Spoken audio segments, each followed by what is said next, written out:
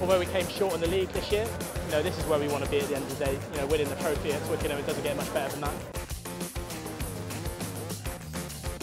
It's a great place. I think all we've said all week is it's about getting there, and then it's about getting that job done.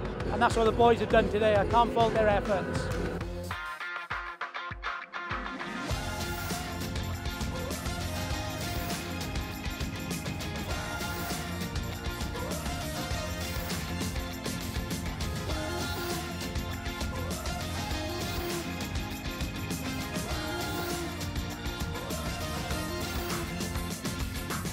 We've been learning all year for this very moment, 80 minutes. Just saying to lads a minute ago, pre-season started in June for us, some of the lads, and you know, it's been pretty much every day since then for this very moment right here.